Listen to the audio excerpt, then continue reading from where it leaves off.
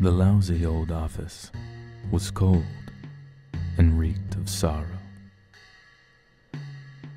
It was always so goddamn dark, even with light on. It had been 4 hours since Chris introduced Michael to the world of scary pasta. They read a few stories, trying to become better acquainted with the subject matter and its scribblers. Most of the scribblers seemed to be young, creative people who just wanted the world to catch a glimpse into their souls. Slowly but surely, Michael was becoming a fan. Chris was already familiar with the main characters from the most popular stories. He played narrated scary pastas on YouTube for Michael, and they went that route for a while in order to allow their eyes to rest. Connor would have loved this stuff, Chris said with a slight smile, recalling how Connor loved horror movies and writing short stories. Chris enjoyed reading his stories. He wondered for a moment if his son had indeed discovered the world of scary pasta at some point. Michael looked at Chris for a moment, ready to listen, like a good friend. He didn't quite know what to say. He couldn't imagine the pain Chris felt. He had experienced the worst pain a person can feel. Yet, here he was, still fighting crime, catching criminals of the worst kind. Murderers, rapists, child killers. Each scumbag he took off the street was like a fix, just enough to get him through another few days, like a junkie in their heroin. Criminals were everywhere. Throw a rock into a room and you'd likely hit more than a few. No doubt this city was going to hell in a handbasket. That's why you needed family, if you had them. Your own personal Jesus. Chris lost his to this cruel city 2 years ago. They searched for anything new posted in the hours since Mr. Von Drack's death. All they needed was a clue, something, anything to go on. Their search turned up empty. Chris searched for one more story. He typed in Satanist. A title popped up, Summer in Texas, written by Sarah Metal Massacre. He felt something stir inside. He began to read the story. 10 minutes into the story, it hit him like a kick in the nuts. Son of a bitch. What? You find something? Michael looked up from his computer screen. Yeah. This story I'm reading. It's called Summer in Texas. It's written by someone from my old days in Lytle when I was with the sheriff's department, Chris explained. Michael was now intrigued. No shit. Chris began to explain. Yeah. About 15 years ago, I had been a deputy for about 2 years. It was right before Abby and me were married. Yeah, that's right. What was his name? Alan? Michael interrupted. Yeah, Bobby Allen. Is he still around? Yeah, he still lives in Lytle. He retired after a heart attack. It's a wonder he didn't go too when Abby and Connor passed, Michael said, staring at the wall. You ever go and see him? Michael began to pry. No, I haven't been back since the funeral. He calls once in a while to check in on me. He invites me out, but... Look, let's get back to the story. You're raising my Irish here, Mikey. Chris was now clearly annoyed. Michael smiled and nodded, apologizing. Sorry, man. Go on. As I was saying, 15 years ago, we get a report from 2 local kids, Joey Mayer and Jason Pruitt. They were just kids, 12 or 13. A new family have moved in to an old abandoned house up on the East Prairie Street. Everyone called it Dead Man's Curve due to the high number of automobile fatalities over the years. It led up to a large hill where the family in question moved. They had this daughter, 12 years old, and from the get-go there was something off about them. They dressed in raggedy old clothes that looked straight from the turn of the century. The boys came to the station one day, claiming that they had made friends with the girl, and that morning she had bruises all over her arms. They asked us to check it out. Well, after heading up there, we questioned them, asked if we could see their daughter. They claimed they had no daughter, just an infant son who died shortly after birth. We asked to search the premises. They refused without a warrant. When we went back to inform the boys, they said that the girl, Sarah, claimed she had an older brother named Jimmy Lee that lived there with them. That's the name the couple gave for the deceased infant. We went for the warrant immediately. Meanwhile, one of the boys had developed some sort of romantic relationship with Sarah. Joey, I think it was, the chubby one. They had taken it upon themselves to try and rescue her. Their plan was simple. One hid behind the trash cans, while the other threw rocks at the window and shouted from the driveway. As the couple went outside to confront and give chase, the one hiding, Joey, would go in and rescue Sarah. It didn't quite pan out that way. We got there just in the nick. They were chasing the boys down the driveway, butcher knives in hand. We told them to stop. When they refused, we shot them dead then and there. I went inside to check on Sarah. She had been hog-tied and gagged, laying on a black tarp. The parents had dug up a corpse from the cemetery and sat it in a chair. A satanic Bible was on the sofa. The parents had belonged to some backwoods satanic cult in Travis County and had fled after some trouble there. They were planning to sacrifice the girl. Turned out, after an investigation, they had kidnapped her as a baby and murdered her birth parents and raised her. She got treatment, adjusted, was introduced into society, and now, apparently writing. And from what I've read, she's quite good at it too. She is one of the most popular writers on Creepypasta.com. All of her stories are narrated on YouTube. Small world, huh? Wow, man. Small world indeed. Michael responded with a surprised look. He thought for a moment, then looked up at Chris.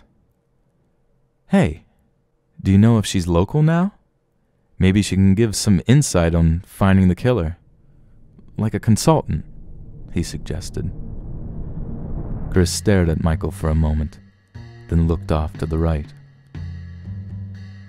I don't know, but that's a damn good idea. Glad I thought of it. Well, what are we waiting for? Michael asked with the excitement of a child. I think she goes by another name now. I can't remember what, though. Damn it. My father-in-law would know. She moved back a little while after that. Lived with a foster family who eventually adopted her. We were gone by then. We got married, and I got the job with SAPD. Guess I'll call him up. Here, why don't you get familiar with it while I call Bobby? Chris said hesitantly, not wanting to face the ghosts of the past. Bobby Allen was the one person Chris couldn't face. He was more than ashamed. Chris wasn't worthy of facing his mentor. He gave her away at their wedding. He trusted Chris with his daughter's life, and he failed him. Now he was minus a daughter and a grandson. He knew Bobby was hurting. He looked up at the ceiling and shook his head, saying, "You're killing me softly here." Michael took the hint and stood up from his chair. "I'm gonna go to the can, grab some coffee. You want anything?" Chris searched through his address book on his cell and briefly looked up at Michael. "No thanks. I'm good." With that, Michael took his leave and closed the office door behind him. It was the courteous thing to do, and Michael was raised right. He thought for a moment about how difficult this call would be for his partner and friend. Chris was damaged, but still a good friend and a good cop. He knew that Chris had his demons to chase. It was likely a chase that would never end, not until somebody popped him and stabbed him in his tracks, or unless he offed himself. He would likely feel the same way if he were in his shoes, but who knows, right? It was Mike Tyson that said, "Everyone has a plan until they get hit." Bobby. "Hello?" Chris. "Hello, Bobby." "Chris, is that you, son?" "Yeah, it's me. Been a while, I know." "Yes, sir, it sure has. How are you, kid?" I'm getting by. Still fighting the good fight, you know." "And you?" "Well, I'm doing okay. Just trying to keep busy around here. Mona always has something for me to do." "That's good. Now, Chris, is this a social call? You coming out to Lytle? Mona would be real glad to see you, son. So would I." "I'd like that, Bobby. But, listen, you remember Sarah Campbell?" "Sarah? Yeah, I do. She goes by the name Chloe Marks now. The Markses adopted her. She lives in downtown San Antonio, last I heard. Why? What's going on?" "It's a long story. I'm trying to locate her. I'm thinking I can use her as a consultant in a case I'm working on. So far, no real leads in the case." "Huh. Well, she visits her folks from time to time. Haven't seen her in a while, though. Last I heard, she was writing. I must say, you got my curiosity piqued now." "No kidding. Well, it's a homicide done in a ritualistic manner. The Vic had a web address carved into his forearm. It's to a horror fiction website where writers post their stories. The killer recreated a popular story from the site when he murdered the Vic. Funny thing about it is, in researching various stories on the website for any leads, I came across a story written by Sarah Metal Massacre, a story that tells of her case, written in the third person. She even has us in it. Name's slightly altered, of course, but it's us, Bobby. It has to be her. You said she's a writer. Well, there you go. Well, I'll be damned. I think I'd like to take a look for myself. What website is this? Scarypasta.com. What? Scarypasta.com? What's the name of the story? Summer in Texas. I'm writing it down. Summer in Texas. Scarypasta.com. Okay, thanks. And hey, Chris, I meant it when I said we'd love to see you. You're our family.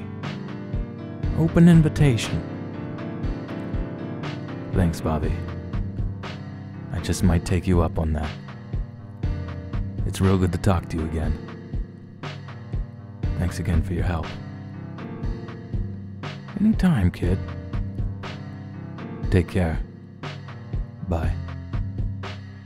We'll see ya, son. Michael opened the office after a nice long break. Chris greeted him as he opened the door with, "Okay, got it. The name she goes by now is Chloe Marks.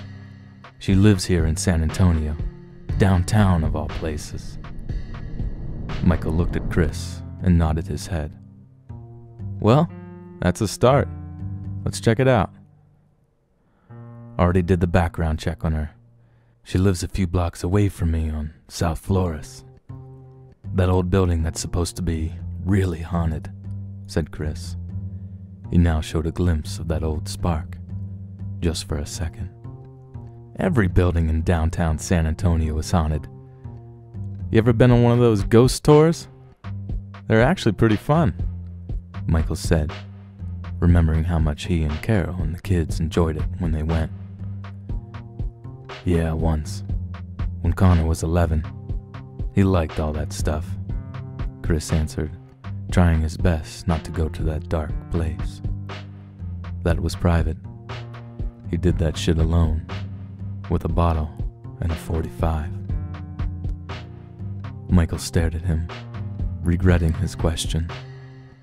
He broke through the awkwardness with, "Yeah, well, no time like the present, right? Whose car are we taking?" Chris quickly snapped out of his stupor and smirked at Michael, saying, "Miss Sunshine, my friend. Miss Black Motherfucking Sunshine." With that, the storm was calm for the moment, and all was well again. The snow was making a comeback all around San Antonio. The darkened downtown streets were near empty. The whole city acted like it was Armageddon outside every time there was the slightest sign of a freeze, much less snow. Miss Sunshine's roar echoed throughout every block she passed. Chris used to treat her with kindness and respect. Now, he liked to take chances with her. Sometimes, he actually raced some of the street punks with their Hondas and Mitsubishis. It was all for the thrill.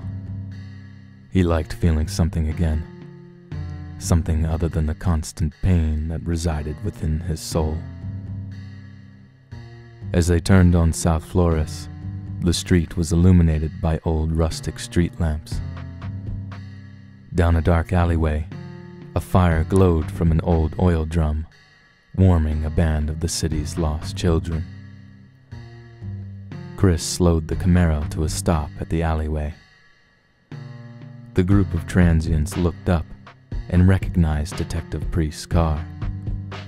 Chris was a softy at heart, especially when it came to the homeless. He and his mother were homeless for a very short time when he was 9 years old. It was only for 5 nights, but he would never forget what it felt like. He remembered his mother trying to beg for change in order to get Chris something to eat for that day. During that time, and the time afterward, they were like gypsies, moving from place to place. They had left Chris's grandparents' house in Arkansas and had finally settled in the city of San Antonio. Michael motioned to the group to come to the car. The group of 4, 3 older men, and one maybe around 30, walked over to Miss Sunshine with their hands in their pockets. Michael rolled down the window manually. "Evening, fellas." Chris leaned in and addressed them. "Hey, Chris. What are you doing out here on this cold-ass night, man?" asked one of the older men. "Working. Hey, have you tried the shelters around here? It's gonna be too damn cold to sleep out here." One of the other men spoke up. "Yes, sir. But they're all full up. No more room." "That's a shame," said Chris. "If you want, I can call a unit to come pick you up, let you stay in the tank for the night. Leave first thing tomorrow at 6 a.m. Just to get out of the cold, guys. It's snowing." The first older man spoke up, saying, "Nah, man, thanks. We'll be okay. We got the fire there," as he motioned to the glowing oil drum down the dark alley. Chris asked Michael, "Hey, man, would you reach behind my seat? Grab that bottle back there for me." Michael fished around for the mystery bottle behind Chris's seat, pulling out a purple suede bag with an unopened bottle of Crown Royale within. The good stuff. He presented it and looked at Chris with a questioning nod. Chris nodded back, confirming the gift to the 4 men. Michael handed it to them carefully. The youngest man accepted with gratitude. "Thanks, guys," he said with a smile full of rotten teeth, and presented the bottle to his buddies. The third older man reached out and said, "Why don't you let me hold on to that? Keep it safe." The young man complied. Michael laughed, while Chris added, "Treat her right, fellas. Stay warm." "Yeah, Chris, thanks." They waved goodbye as they made their way back to the warmth of the fire. "Take care, detectives," one of the men shouted out. Michael looked at Chris, shaking his head. Chris looked back and asked him, half expecting a smart-ass answer. "What? Got anything for me back there?" Michael playfully asked. "No, there ain't nothing back there for you. That stuff's for people like me, like those guys. You still have too much to lose."